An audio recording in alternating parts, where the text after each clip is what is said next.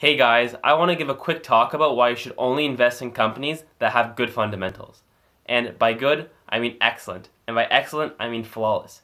Because if you aren't sure about the fundamentals of the company you're investing in, then you're leaving things up to chance. And do you want to risk your hard-earned money to chance? No.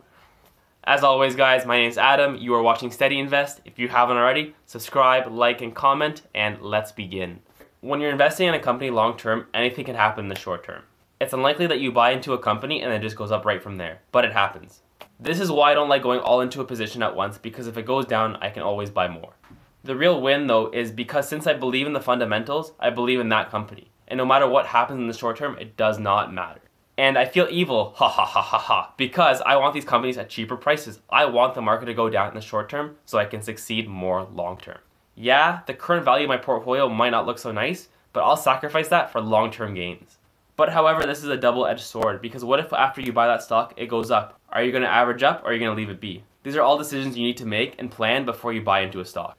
Or trust me, it's going to backfire when things happen and you don't know what to do. There are so many different variables you have to assess when you're determining the value of a company and its future prospects. If it were that easy to determine, everyone would do it and everyone would be rich. You have to put in the hours, you have to put in the work to do your research. I started buying into Tesla when it was about 700 US. It had already gone up almost 100% since the March lows. It was hard to buy those stocks. However, I didn't care because I believed in Musk. I believed in where it was going.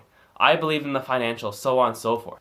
That it didn't matter that it had run up because I told myself, if it goes back down, I'll buy it happily. If it goes up, I'll make money happily. And we all know what happened with Tesla since May, and it actually averaged up once it dipped, once the stock split happened. So after it dropped from 500 to 350, that's when I started buying again because it had dropped so much. If only I had bought everything back in May, or in the March crash, or last year, or 10 years ago. But we can't think like that. We have to make decisions on where we think it's going from now.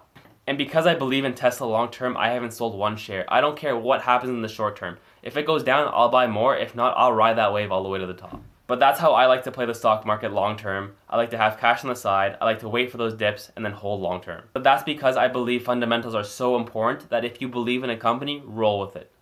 But that's just me. That's how I like to invest, to each their own. But let me know how you guys like to invest in the comments below. Remember, like the video, and I'll catch you in the next one. See ya.